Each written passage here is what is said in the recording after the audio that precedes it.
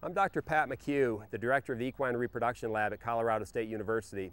I'd like to welcome you to our facility to talk about aspects of the pregnant mare, care of the newborn foal, and evaluation of the placenta.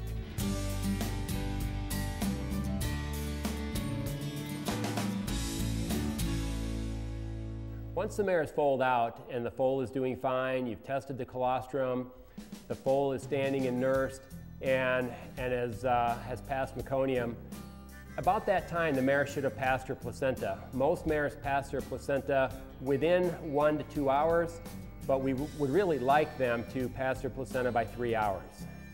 Mares that retain a placenta longer than 3 hours may be prone to serious medical conditions such as metritis or laminitis. Once the mare has passed her placenta, it is prudent for all mare owners or foaling attendants to evaluate the placenta to make sure that the placenta is intact and that there is no evidence of placental diseases. We're going to evaluate the placenta of a mare that foaled out last night.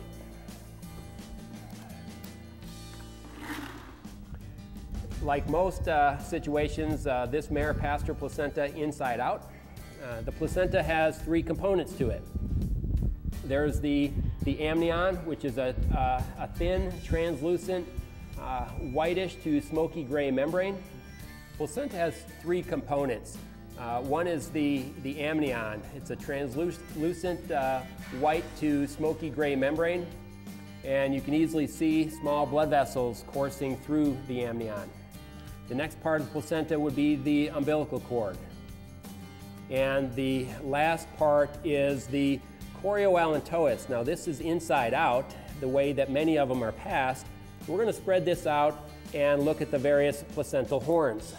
That's a tip of one placental horn.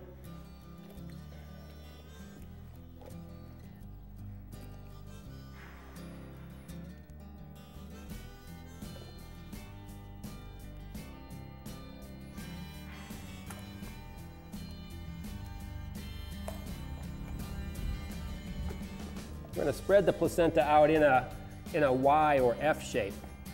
So we've got the pregnant horn here. It's always a little thicker, a little more edematous, the body of the placenta, and then the non-pregnant horn. And again, we're looking at the allantoic surface. It's often a light pink with almost a purplish hue to it, and you can see prominent blood vessels easy on the surface of the placenta, on the allantoic surface.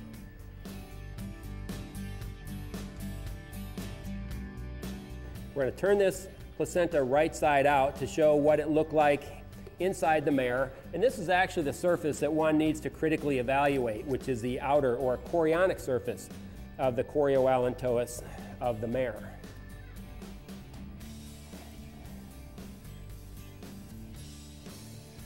Spread that horn tip out. Again, we've spread the placenta out into a broad F or Y configuration with the pregnant horn visible here, the non-pregnant horn, the body of the placenta, and this is the area of the placenta that was adjacent to mom's cervix.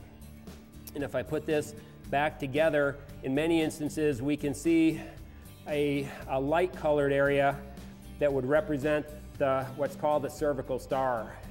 Once the placenta has been turned right side out with the chorionic surface visible, again, you get this appearance of a velvety, brick red appearance.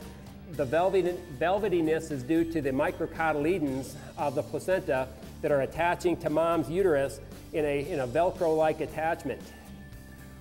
When a mare passes her placenta, normally the entire placenta is passed out of the mare. Sometimes a piece of the placenta breaks off. And one thing that's tremendously important to horse owners and foaling attendants is to recognize that sometimes the tip of the non-pregnant horn will break off and will be retained inside the mare. Horses with a retained placenta can have severe medical complications. They can have medical complications if the entire placenta is retained in the mare, or medical complications if just a piece of the placenta is inside the mare. And generally, if a piece of placenta is going to be retained inside the mare, it's going to be the tip of the non-pregnant horn. So part of the placental evaluation is to to look to see if both horn tips are present, very specifically the tip of the non-pregnant horn. This horn is thin, it looks almost corrugated, as opposed to the pregnant horn, which is physically a thicker horn. It feels edematous. This horn is almost never torn off and retained inside the mare, but this horn may be torn off. Anywhere the entire horn or part of the horn may be torn off and remain inside the mare. So critically look at the presence of both horn tips.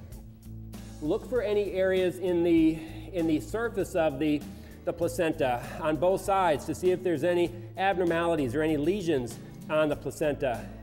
And also look at the area along the cervical star.